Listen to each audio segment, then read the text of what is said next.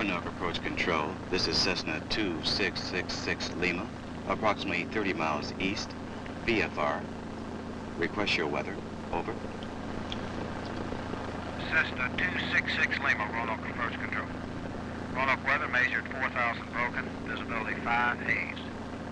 Wind 160 degrees at 8, altimeter 3010. Visibility lower south.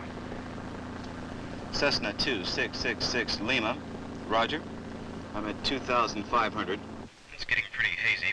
Request radar assistance to Roanoke. Cessna 66 Lima, are you transponder equipped? Cessna 66 Lima, negative, no transponder. Cessna 66 Lima, I show no radar target 30 miles east. You may be below radar coverage. Can you climb to a higher altitude and maintain VFR? Cessna 66 Lima, affirmative. I can make it to about 3,000 and maintain VFR. Cessna 266 Lima, roger. Report reaching 3,000. Maintain VFR.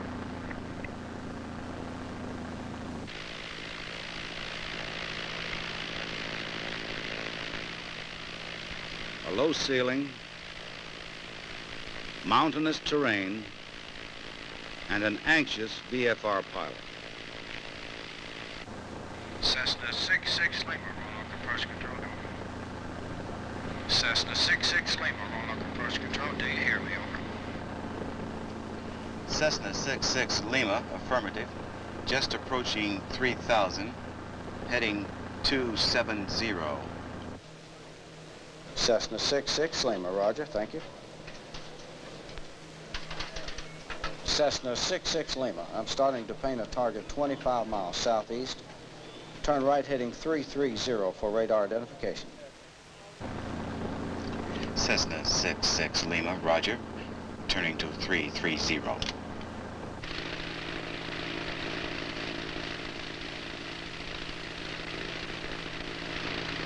Cessna 66 Lima, Roanoke Approach Control, radar contact 25 miles southeast of the Roanoke Airport. It's a good feeling to know you're on radar, that radar's all-seeing eye has found you and will help guide you to your destination. But then radar has been around so long that we take it for granted. The mystery which once surrounded radar has gone, and the giant turning antennas and bright scopes are now commonplace. 6 northeast. Radar is great. We've learned to depend on it. But the problem is that, like so many good things, we tend to become over-dependent on it. The result sometimes is a compromising situation where radar can't help due to its limitations. Admittedly, we don't yet have full coverage at all altitudes and in all areas. And as good as radars used in air traffic control generally are, they are not perfect. The point is that radar controllers can't guarantee to get you in every time. A pilot's responsibilities still hold, even with assistance. Fortunately, we don't all have to become radar experts in order to use its services. Often, radar can help us in spite of our lack of information. However, understanding the fundamentals of radar can enable us to utilize it more fully and intelligently. The kind of radar equipment used in air traffic control can be described in simplest terms as a high-frequency radio transmitter broadcasting high-energy short radio waves through a rotating antenna. The name radar comes from the World War II acronym for Radio Detection and Ranging. Radar works on an echo principle. So much energy or power is transmitted that when it strikes a radio reflective surface, enough of the energy bounces back to the antenna to be picked up, amplified, and fed to a display called a scope, where the signal registers as a bright blip or radar target. The scope is a cathode ray tube similar to a television tube. The type of radar most useful for air traffic control is designed so that the signals can travel a two-way street. Therefore, the transmissions are made by alternately turning the transmitter on and off repeatedly in mere fractions of seconds. The return echoes are received and processed during the intervals between transmissions. This allows the system to utilize one antenna for both sending and receiving and still look at a number of targets simultaneously. The reason that a radar can show distances so accurately is that the signals travel at the speed of light, so that the length of time it takes for an echo to return shows precisely how far away the target is from the antenna. The rotation of the antenna and the sweep of the radar scope are synchronized, so that when a target is painted on the scope, it shows the exact radial of the target. What the controller sees on the face of the scope represents a long, overhead, two-dimensional view of the airspace covered by the radar. The center of the rotating sweep represents the position of the antenna, and the scope face is calibrated to show distances. A map is incorporated into most present systems to allow the controller to identify geographic points, locations of navigational aids, airports, and other facilities. Thus, the controller has a good presentation of what is in his area of responsibility. The size of the aircraft alone does not determine the size of the target on the scope. The size of the blip is determined by how good a reflector the target is. Turning propellers, amount of metal skin, and densities of the aircraft frame and engines, plus the attitude and distance in relation to the antenna, will determine the quality of the reflected image. All moving targets show as thin rectangles with their long sides perpendicular to the sweep. It should be noted that radar signals travel in straight lines until they reach a reflecting surface and are returned in a straight line. Thus, radar coverage is limited to line of sight and is unable to see over the horizon or behind mountainous terrain. The radars used in air traffic control are designed with specific jobs in mind. For example, air route surveillance radars, ARSRs, which monitor en route aircraft, have to see further than terminal radars. Therefore, the ARSR antennas rotate slowly, allowing more time to detect aircraft at longer distances. The radar systems used for terminal area control are called airport surveillance radars, ASRs. These rotate at higher speeds, giving a faster update of targets over shorter ranges. The only trouble is that both of these high-performance radar types often see too much for air traffic control purposes. The systems normally see the stationary objects in the paths of its beams, such as buildings, earth surfaces, trees, and the like. This so-called ground clutter blocks up the scope and makes moving targets impossible to distinguish from the clutter. Therefore, both ARSRs and ASRs have electronic circuitry called moving target indicator. The moving target indicator, or MTI, is a kind of electronic screen which cancels out targets that don't move, thus eliminating most of the clutter which makes moving targets hard to see. MTI has an unfortunate characteristic which sometimes limits its effectiveness. When an aircraft is flying on a course which will keep it perpendicular to the antenna, its range is constant, and MTI interprets this as a stationary target, thus canceling it. Controllers sometimes ask a pilot to vary the heading slightly because a few degrees course change will overcome this inherent deficiency in MTI. Of course, uncontrolled aircraft entering this condition represent a special hazard. The controller, not seeing a target, cannot issue radar traffic information to controlled aircraft. Although this is a relatively infrequent occurrence, it is a good reason for continued vigilance of other traffic, even though the aircraft is in radar contact. The air traffic control radars just described are called primary radars, in that they display reflected signals originally transmitted from the ground. When the word radar is used in air traffic control, it also refers to a secondary type of radar, known as the air traffic control radar beacon system, and often referred to as radar beacon. Radar beacon is a separate system, operated with primary radars. The radar beacon system requires an interrogator on the ground, a transponder in the aircraft, and a decoder unit at the radar controller's scope. The interrogator is similar to the primary radar transmitter receiver in that it sends out short pulses of energy. The difference is that the interrogator sends out discrete pairs of signals which operate like an electronic combination lock. If the right pair is received by a transponder, it responds with a coded signal. Like all electronic equipment, transponders should meet minimum performance requirements in order to work properly in the system. Likewise, transponders should be maintained regularly to assure their operation. Radar beacon has several advantages. It supplements the primary return so it can be seen as a useful target under otherwise poor radar situations. It allows identification of transponder-equipped aircraft even in dense traffic, thus improving and speeding up control. Recent developments in the system displays essential altitude information on the scope. Radar beacon works like this. The interrogator sends out signals that are received by transponders operating in the appropriate code. When the transponder is triggered, it responds with coded reply pulses, which give certain information about the aircraft. The returned signal is decoded, reprocessed, and then displayed as distinctive information on the controller's radar scope. Aztec 377, Miami approach. Squawk 1200, ident, over. The controller can make a positive identification of a target on the scope by requesting the pilot to select the correct code and activate his ident button. Aztec 377, radar contact 10 miles west of Miami International.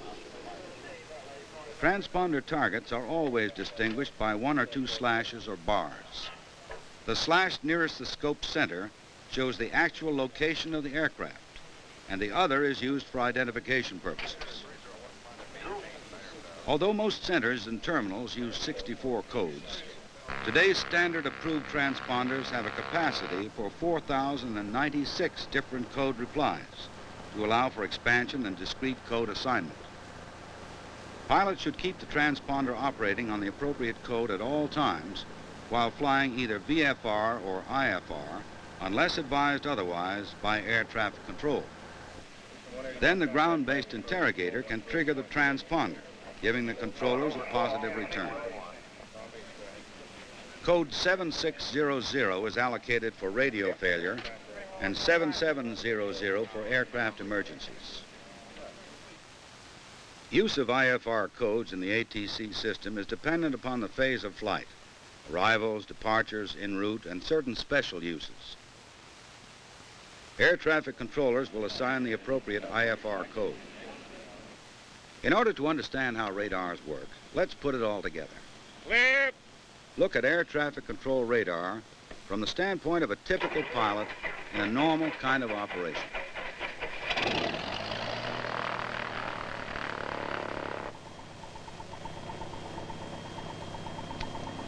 Roanoke ground control, Cherokee 4852 Sierra on the east ramp. IFR to Atlanta, request taxi instructions. Cherokee 4852 Sierra, Roanoke ground, taxi to runway 23, wind 180 degrees 5, altitude. 3015, advise rented, copy, clearance, over. Roger, go ahead. Cherokee 4852 Sierra, Cleared the Atlanta airport, Victor 16, Victor 35. Victor 20, maintain 8,000. Departure control frequency will be 126.9er, squawk 1000, just before departure. Cherokee 52 Sierra. Ward Mitchell has filed IFR to Atlanta, Georgia. His Cherokee is equipped with a 4096 transponder with automatic altitude reporting capability. He sets the transponder to the standby position on code 1000 and will switch it on just before takeoff as directed by ground control. T-Bot 74, taxiing position at hold. Cherokee 52 Sierra, contact departure control. Once the tower changed Cherokee 52 Sierra to departure control, responsibility goes to the departure controller, who closely monitors the departing aircraft. Cherokee 52 Sierra, Roanoke departure control, radar contact. Right turn, climb on course. Traffic 1 o'clock, 4 miles eastbound, over. Mitchell's aircraft is assigned code 1000. Other codes might be assigned if operationally desirable. Say, if a special code is used for interfacility handoff. When the aircraft exits the terminal control area, the departure controller hands off the control responsibility to an en route controller in an air route traffic control center, which primarily utilize the long-range ARSRs mentioned earlier. Cherokee 52 Sierra, squawk 1100. Cherokee 52 Sierra, roger. Washington Center, Roanoke. Departure control handoff 76. Washington Center, Roanoke, go ahead. 8 miles southwest of Roanoke, Cherokee 52 Sierra, out of 6,004, 8,000. Your code? Cherokee 4852 Sierra is radar contact. Maintain 8,000. Kilo Delta. Cherokee 52 Sierra, continue climb down to maintain 8,000. Cherokee 52 Sierra, roger. Cherokee 4852 Sierra, Washington Center, ident code 1100, report reaching 8,000. Cherokee 52 Sierra, roger. Well, now that we're en route, we can relax a little. Yeah, but we still have to watch out for other aircraft. A controller, either at a terminal or en route facility, may be controlling a number of aircraft simultaneously in his airspace, so may not be able to give his undivided attention to any one aircraft. And of course, the fact of radar surveillance does not decrease the pilot's responsibilities to see and avoid other aircraft. As stated earlier, uncontrolled aircraft may not be seen at all times, and radio frequency congestion or workload may prevent the controller from advising of unknown traffic. The control responsibility en route is handed off from one sector to another within the center and to another center after a brief period of dual surveillance while the radar handoff is being effected. Cherokee 52 Sierra, traffic 10 o'clock, 3 miles westbound. Cherokee 52 Sierra. I have them in sight below us. Thank you. A pilot of a radar-identified aircraft in an IFR flight clearance does not have to make a specific request for radar traffic advisories.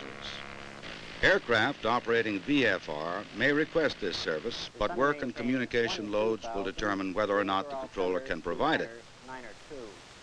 Whether operating IFR or VFR, the extent to which radar advisories are issued is dependent on many factors, such as controller workload, radar limitations, traffic volume, and communications congestion. A flight to Atlanta demonstrates another aspect of radar control, which is growing in importance. Atlanta is one of an increasing number of terminals utilizing FAA's Automated Radar Terminal System, called ARTS. What ARTS does is harness the beacon radar system to computer data processing equipment. Each transponder-equipped aircraft with an altitude digitizer feeds its signals to the system where the computer decodes, processes, and automatically displays flight information using numbers, letters, and symbols that associate with the aircraft's target on the controller's scope. Automatic altitude reporting capability adds a new dimension to the information available to the controller. Atlanta flight service? Automatic readout of an aircraft's altimeter enables the controller to monitor the altitude of properly equipped aircraft. This reduces time-consuming voice communications and increases the efficiency of the system. Cherokee 4852 Sierra, Atlanta approach control. Radar contact. Maintain your present heading for vectors to the 27 rate final approach course. Since the proper code was selected, the transponder information is automatically transmitted for the ARTS system. However, the altitude reporting switch was activated at Roanoke. ARTS is operational in many terminal areas, and aircraft equipped with the automatic altitude reporting capability are receiving full benefit from this type of facility. Previously, the controller had to make a mental association between target and data. Now, both pilot and controller can concentrate on the job of bringing planes in for safe landings. Observing radar in air traffic control under ideal conditions is one thing, but one must also consider the less than ideal weather, when radar control may be even more important. Rain, snow, or other climatic conditions affect radar signals. Rain, for example, creates a precipitation return because the radar signal is reflected off the raindrops. In order to counter this, ATC radars have a means of changing the antenna polarization to reduce the size and intensity of these returns. In most cases, they can be eliminated or reduced to a mosaic, which allows the aircraft targets to remain identified as they pass through the area of precipitation. Infrequently, because of shape or intensity of the precipitation, radar targets will be obliterated and identity cannot be maintained. However, beacon targets can be monitored in such cases since they are virtually unaffected by precipitation. As good as ATC radars are, continued radar contact is not assured in every situation, but the pilot will be informed when radar contact is lost. For example, when mountainous terrain shields transmission in a straight line between antenna and aircraft, radar coverage is impossible. The phenomenon which presents a more difficult situation is called anomalous propagation, or AP for short. This phenomenon invariably occurs in clear weather when temperature inversion or rapidly changing atmospheric conditions trap layers of warm or moist air in a way that allows radar beams to be bent. When the temperature gradient traps a layer of moist air under dry air, some of the radar signal is deflected away from the more dense dry air, thus possibly picking up targets beyond the horizon. When the dry air is trapped below a layer of moist air, some of the radar signal may be deflected away from the Earth, so that even relatively close targets go undetected. At times, the anomalous propagation becomes so prevalent that the controller sees dozens or even thousands of targets. Controllers often call these targets angels, although devils might be much more appropriate. Anomalous propagations are relatively short-lived and usually disappear as rapidly as they appear when the temperature of the air changes. They seem to occur primarily with clear weather and no wind, near sunrise and sunset. Radar's present sensitivity sometimes plays other tricks on controllers. Flights of birds will sometimes register as bright targets. Some experts believe most of the angels seen on scopes are actually radar detections of flights of birds.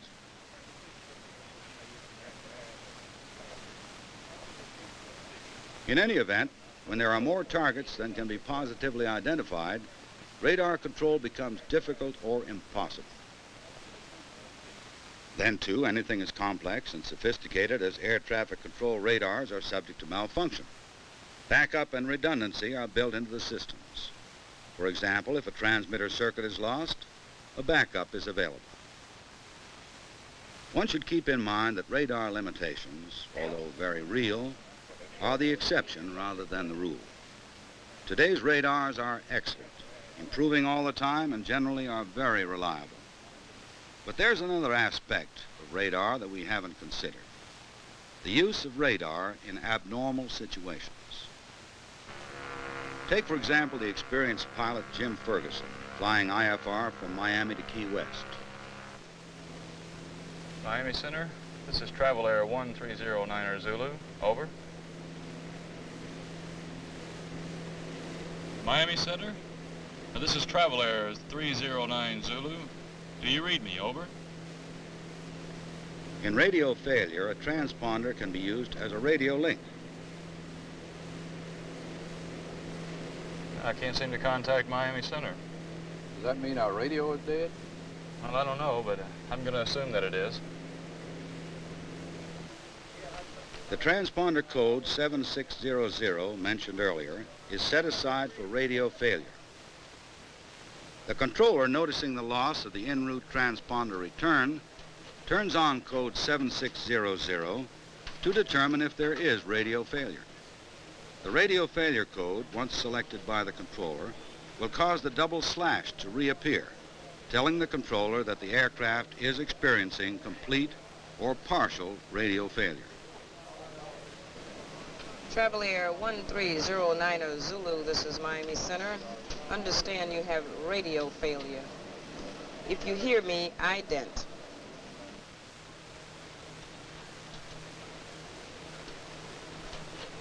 Travel Air 09 Zulu, Miami Center. Received your ident.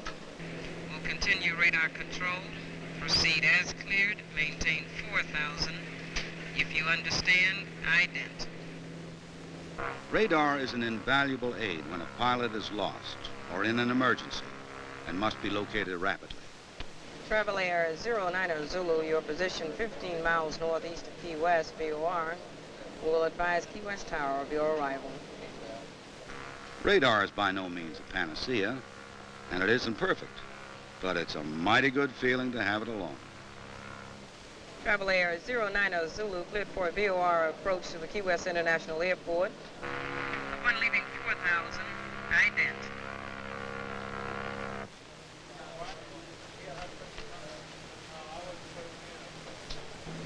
Travel Air 1309 Zulu, this is Miami Center. Key West Tower advises cleared to land runway 9er. Wind 100 degrees at 8. Altimeter 3015. Monitor tower frequency 118.2. Air traffic control radar is doing the important job of keeping traffic moving and assisting the pilot during emergencies. As the controllers say, the best way to fly is in radar contact.